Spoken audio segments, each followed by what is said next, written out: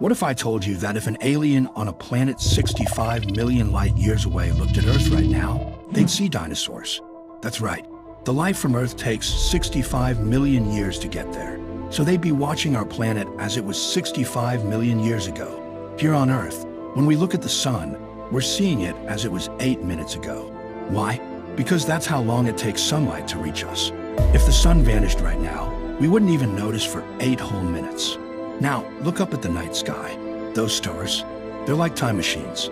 Some are so far away that their light has been traveling for thousands, or even millions, of years to reach your eyes.